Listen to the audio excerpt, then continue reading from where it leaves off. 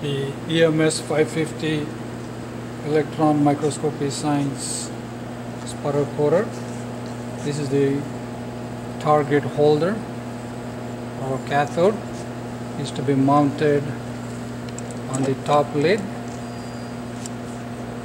This ring is a magnet and this electrode goes right there.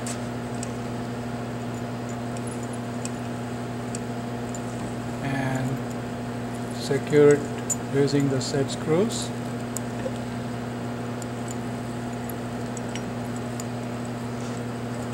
Make sure the target won't fall down or it is not loose. This is the sample holder. The samples could be 7 samples can be placed in it or even more. And the sample holder can be adjusted so that the separation between the target and the sample holder top is according to the sample thickness.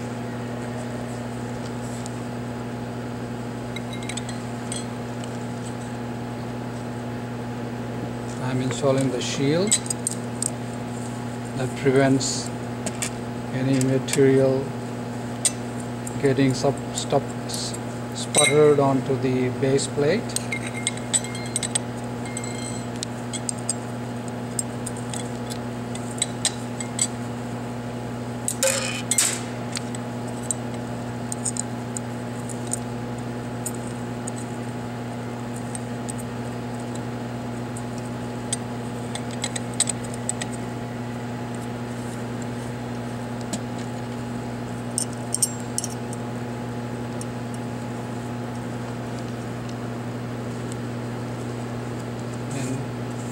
Clean the L gaskets on the cylindrical bell jar and place it right concentric to the base plate and close the lid.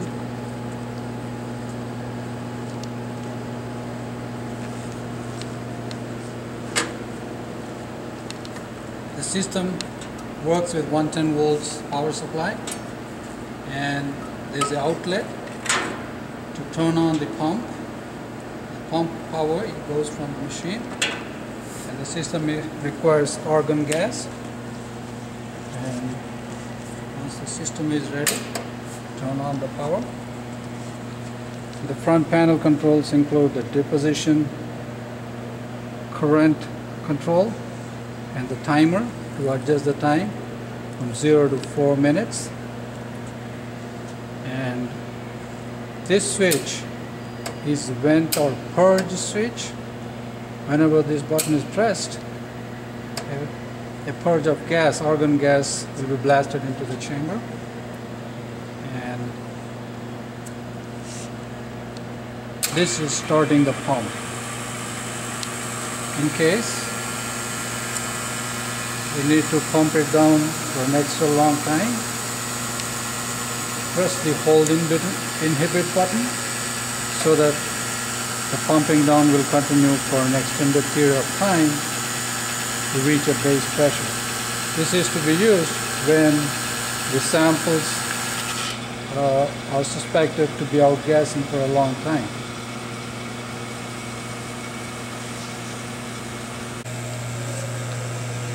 The argon gas inlet pressure should be about 4 psi. It should not be too high because when it purges, the lid may bump around against the bell jar and cause damage to the bell jar.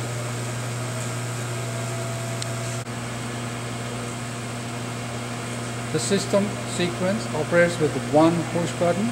Once you press the pump button, the sequence starts, and it will start with pumping down the chamber down to 7 into 10 to the minus 2 millibar, which is about 50 millitorr pressure.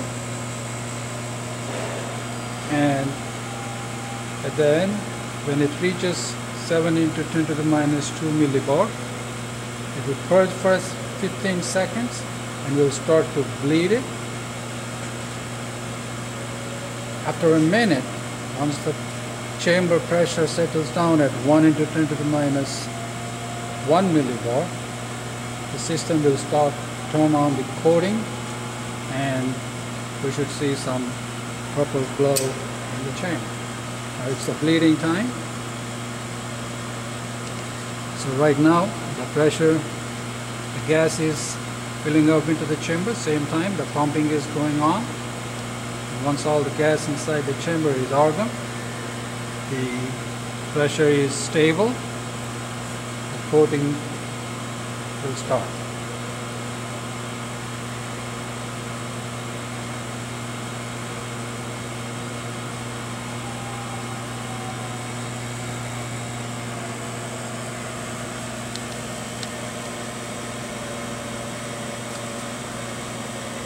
We can adjust the time, whatever is desired.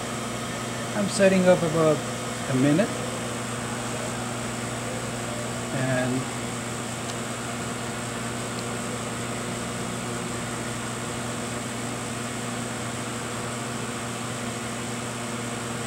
right there, now the plasma you can see, and the current is about 20 milliamps.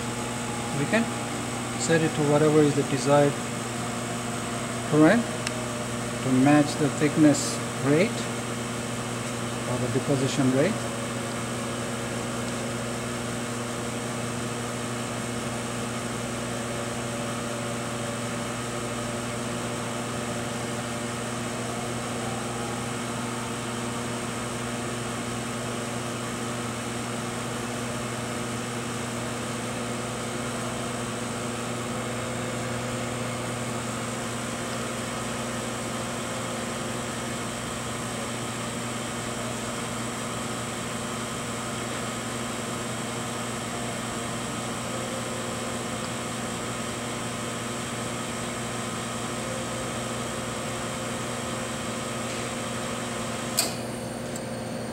And then the purge valve will open and